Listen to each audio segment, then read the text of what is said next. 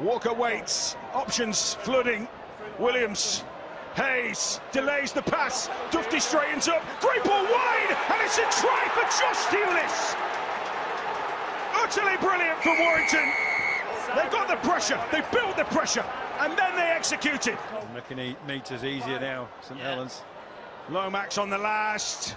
Another kick to test out the back line. It bounces for Bachelor. What a pass that is for Conrad Hurrell. Joe Bachelor with silky soft hands. And the Five Live Rugby League podcast available every week via BBC Sounds. That's it, 2 points.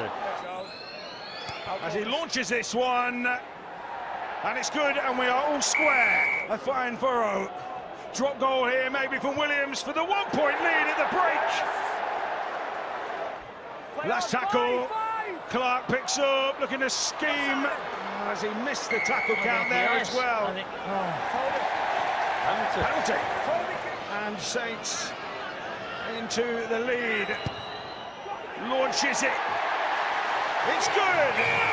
And Saints have the lead. Powell. Hayes onto Williams. Got him. King looking to isolate. Ashton!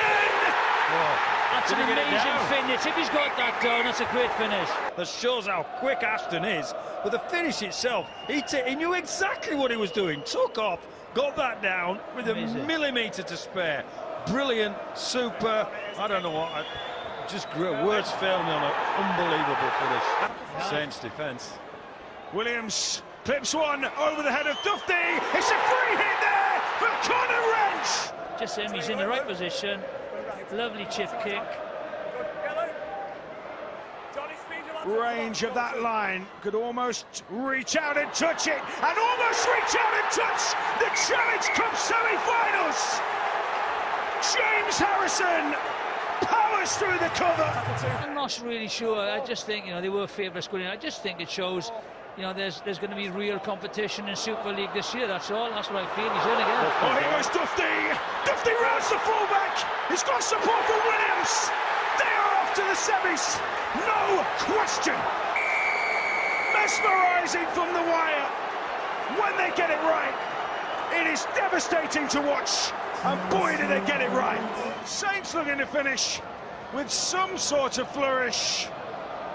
Dodd might just carve his way through, but Jack Smith pulls the play and calls an end to this game, and it's Warrington who head to the semi-finals, and what a job they've done on St Helens.